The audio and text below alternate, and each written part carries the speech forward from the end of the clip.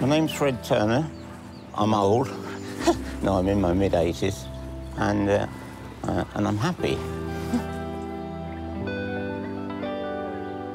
I get this business where you're thinking, oh, I'm fed up with this, so you jump in your car, you go about 30 miles, and then you're feeling better, come back, only to find out later on that you haven't been out in the car.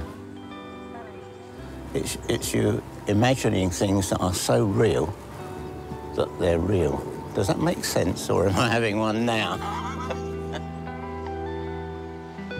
My daughter thought I was doing funny things. I was supposed to put the milk in the washing machine, but I don't remember. And then once that side goes, which is long-term memory, then nobody knows what's going to happen, do they? It hit me like a ton of bricks, and it took me a long time to get over it,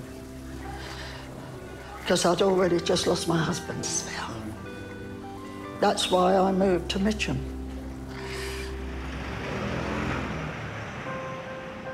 Dementia Friendly Merton is a many-tentacled beast, and very importantly so, it has to reach into lots of different places. 1 in 3 people living with dementia only goes out once a week. So it's very important for the community to take action and make sure that people living with dementia feel that they're understood and they feel that the community is a place that they are involved with. And Dementia Friends, for instance, is a short 1-hour presentation about changing the conversation, changing the way people think about dementia.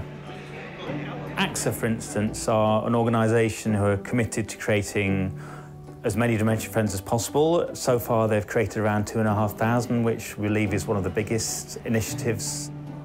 I think it's very important that, as well as being a grassroots thing, that big companies like this really take the initiative and create lots of dementia friends. We hope that people will follow our lead and really sort of come with us on this journey. We are really fortunate in Merton. We have the Merton Dementia Hub, which is a fantastic venue for supporting people living with dementia and their carers. It helps you because you're seeing other people with the same problem, and it also stops it being a stigma. That's important. I know it's only 1 day a week, but it's a godsend. It got me out of the house, but it got me to start to accept that I got dementia.